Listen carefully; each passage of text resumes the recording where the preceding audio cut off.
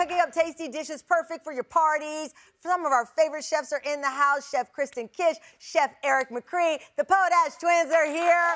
And before we get to what I am told the best gumbo in New York City, it's time for another surprise for our audience. Come on out. Who's here? What do we have?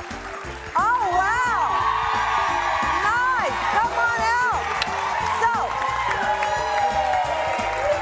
our lovely elves are back. Thank you for delivering this. So here's what we have here. This is Holiday Spice. Their cooperative of Afghan farmers cultivate saffron with passion and care, bringing the purest and freshest spice that not only elevates your dishes, but also supports sustainable farming practices, helping to empower and uplift communities. Tam fam, you know saffron is not cheap. You're all getting Holiday's Afghan spice set with saffron, wild mountain cumin seeds, coriander, caraway, fennel, and mint, worth $100. Okay, every kitchen needs Graza's drizzle and sizzle. They are the perfect pair for cooking, entertaining, and gifting. Graza's single origin, extra virgin pea qual olive oil is the kitchen companion you cannot live without. I love it because they come in chef-inspired squeeze bottles, and truly, I never thought something so simple could be so delicious and so fun. I've got a little caprese salad here. I've got a little pizza with some prosciutto and arugula, and guess what I have?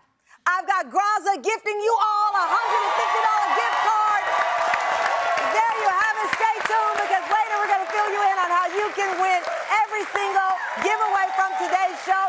Our chefs are ready to taste the gumbo, but are you, Chef Eric, ready to cook your gumbo? I am ready. Okay, I love this. Okay, you grew up in, wait for it, Boise, Idaho. Yes. I don't think Boise is known for gumbo. Boise's not known for So gumbo. how did the soul of Louisiana enter your life? Yes, my grandfather loved Cajun Creole food. Yeah. Any shellfish and hot, spicy food we ate. And your gumbo is said to be, and I have checked online and people rave that you have the best gumbo in New York City. Absolutely. Oh my gosh. Yes. All right, let's start cooking. By the way, congratulations on your restaurant. You're celebrating the culture of Louisiana. I'm gonna be there New Year's Day when you have black eyed peas, Hoppin' Jack, Hoppin' all of the Johns. Southern favorites on New Year's Day. So Yes. we'll be there. But let's get to the gumbo. Here we Yes. go. All right, so it starts out with the roux. The roux is the most important thing. So what we do is you use butter, and you want to go into a hot pan. And roux is your base for it all. The roux is the base, and you're looking for like a peanut butter color. Yeah. So we add in the butter, we add in the chicken fat, and then we add in the flour. No, I told you, my cousin calls my gumbo struggle gumbo.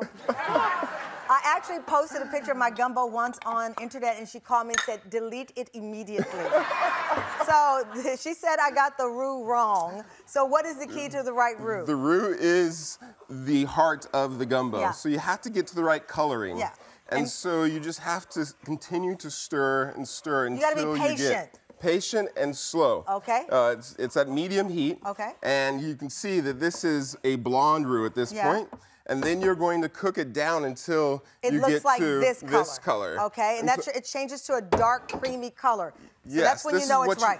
They call it a peanut butter roux or a chocolate roux. It all depends on the color you're looking for. Got it. And then once you get that color, you're going to add in more fat. Oh. The fat is all about gumbo. Yes. So then we're going to add in the bacon, and you're going to let that render down.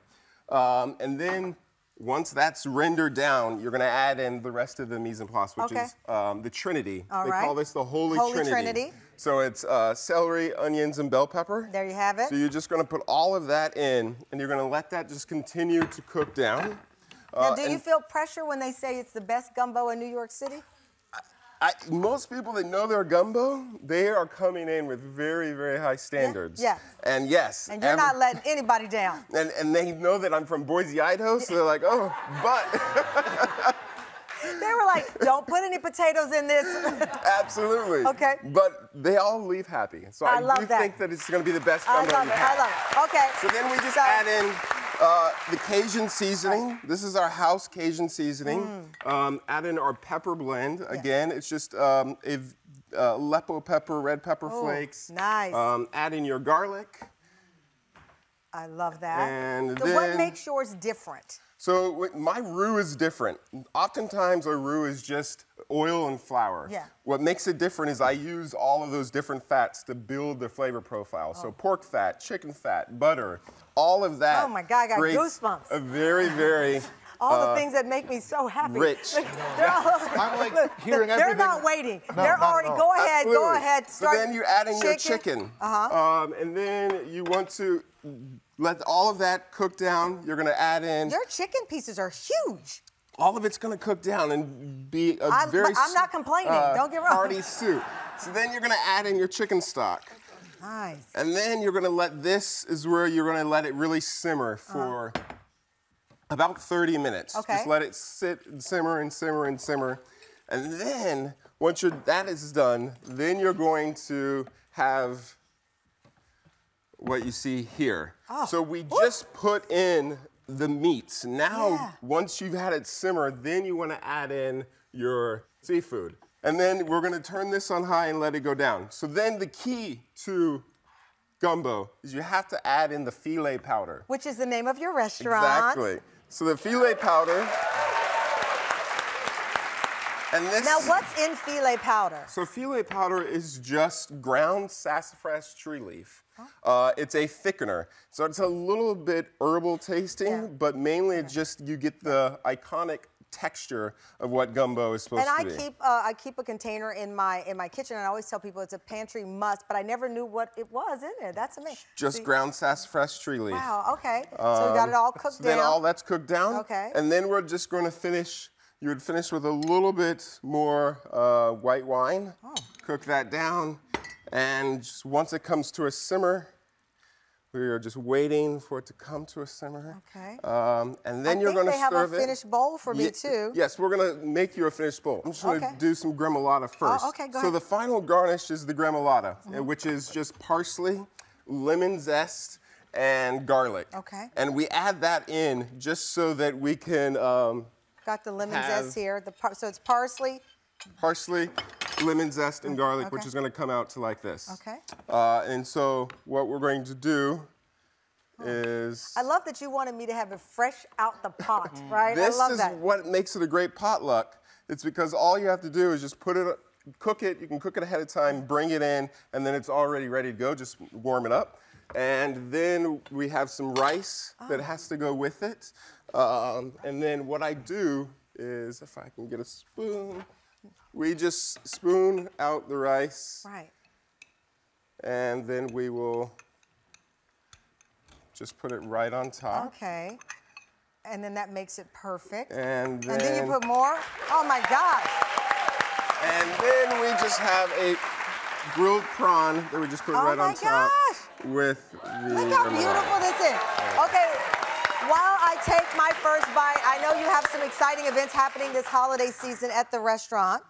Yes, so New Year's Day, we're gonna have your classic Southern New Year's Day dinner, because it's good luck to have black eyed peas. So we'll have Hoppin' John's, the collard greens, with the pot liquor, all of it with ham, all of it to celebrate and ring in the new year.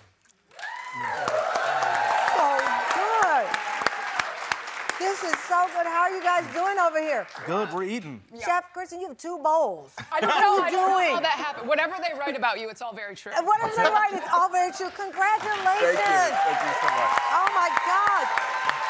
Be sure to check out Chef Eric McCree if you're in New York City, Filè Gumbo Bar. And be sure to check out their upcoming holiday events. I'm going to be there New Year's Day.